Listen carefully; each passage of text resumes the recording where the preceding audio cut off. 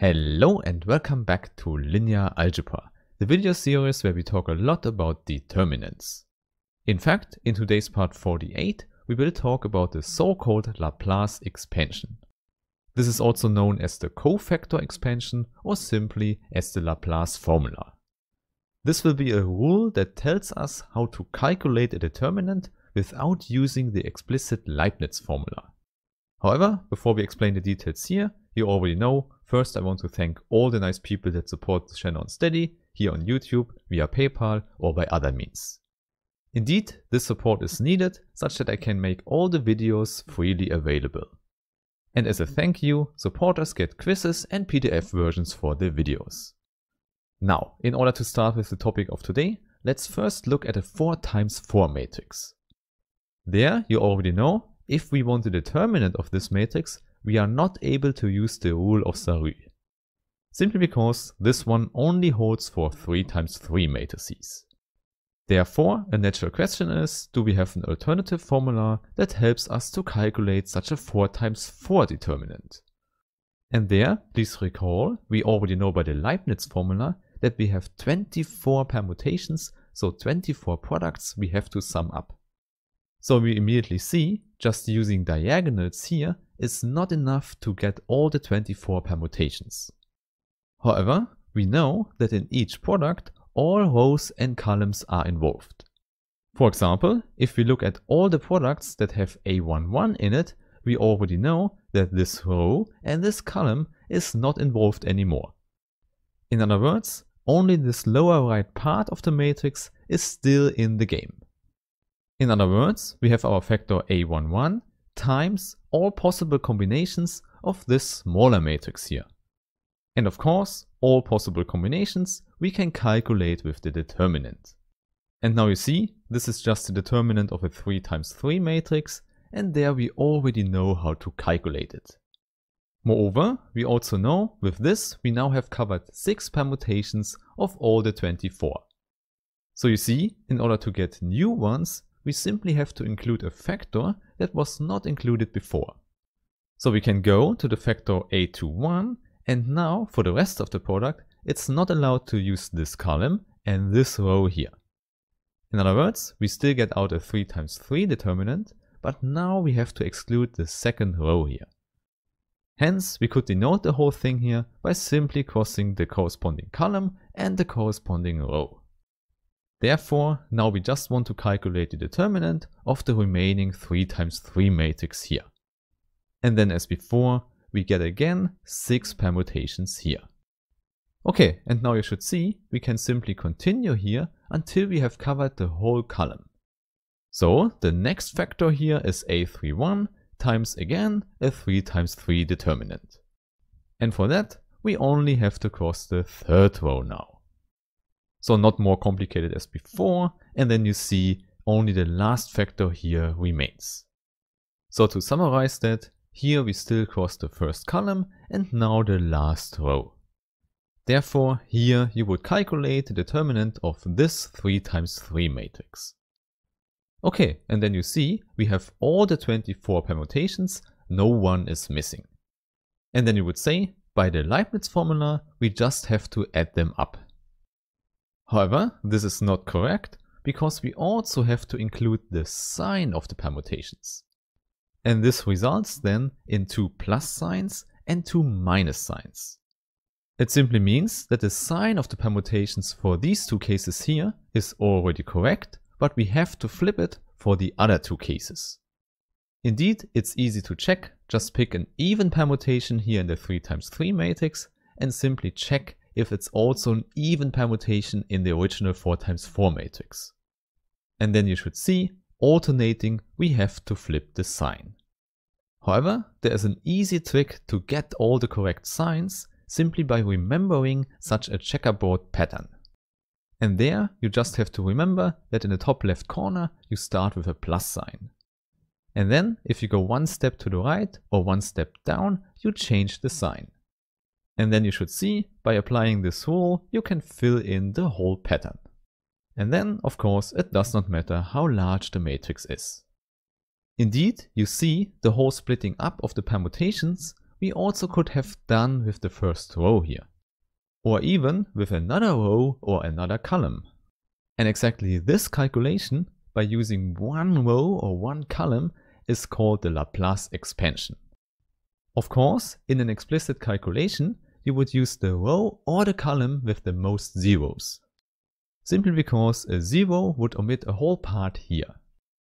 Indeed, we have learned now that we can calculate the determinant of a 4x4 matrix easily without forgetting any permutation. In fact, the only thing you need to remember is this checkerboard pattern, but you can easily generate that as well. Okay, then I would say, let's write down what this whole thing here means for the general n times n case. Indeed, you should see here, the overall idea is to reduce the size of the matrix step by step. This means, if we start with an n times n matrix, we can apply this procedure here to get an n-1 times n-1 matrix. Or to say it more precisely, we get n of these smaller matrices. However, now it should be clear that for these matrices, we can apply this whole expansion formula again and again. And we do this until the matrices are small enough such that we can easily calculate the determinant. This could be the 3x3 case, the 2x2 case, or even the 1x1 case. So you see, we have less than n steps until we have calculated the whole determinant of the original matrix. Okay, with that in mind, let's write down this general first step here.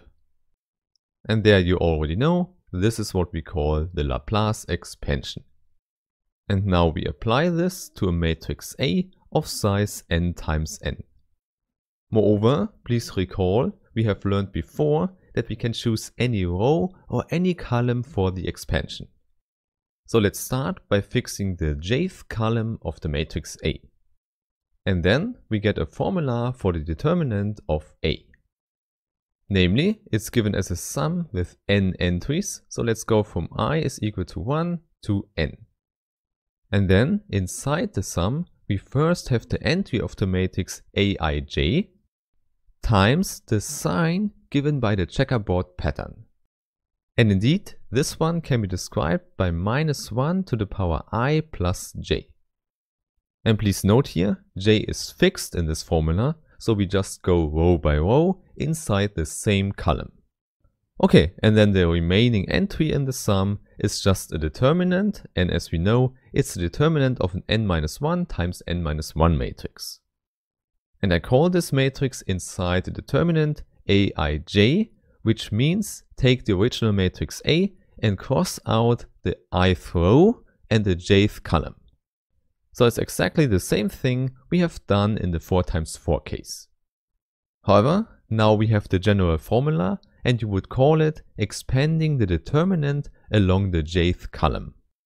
Moreover, by our discussion above, you already know we have a similar formula if we fix a row instead of a column. So let's simply do that as well for the ith row. This means now, for our sum, we would go column by column inside one row. However, this also implies that inside the sum, everything looks the same. And indeed, still we cross out one row and one column. And then, of course, the result we would call that we expand the determinant along the ith row. Okay, and with that, you now know the general formula for the Laplace expansion. However, of course, this formula is not so important. It's important that you know how to calculate with it. Therefore, I would say, let's take a look at an example here.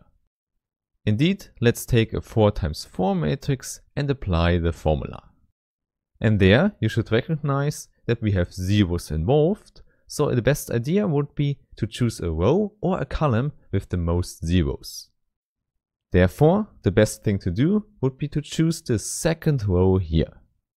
In fact, this makes it really easy because there's only one non-vanishing entry at all.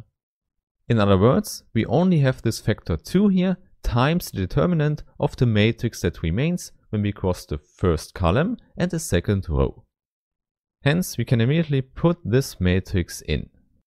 Indeed, if you do this on paper, please make sure that you copy all the entries correctly. And moreover, please also make sure that you don't forget this checkerboard pattern. Indeed, it tells you here that 2 has a -1 in front. So we have to include this minus sign in our calculation here. Okay, and now if we want, we can do a Laplace expansion again for this 3 × 3 matrix. And if we are smart, we will choose this second row here, because again, it only has one non-vanishing entry. Therefore, we have this factor 1 times the 2 × 2 matrix that we get when we cross this column and this row here. So as before, we just have to copy the correct entries now to calculate the last determinant. However, as before, please don't forget to use the checkerboard pattern to get the correct signs here in the expansion. And we see again, we have -1 again for the only term we have to calculate.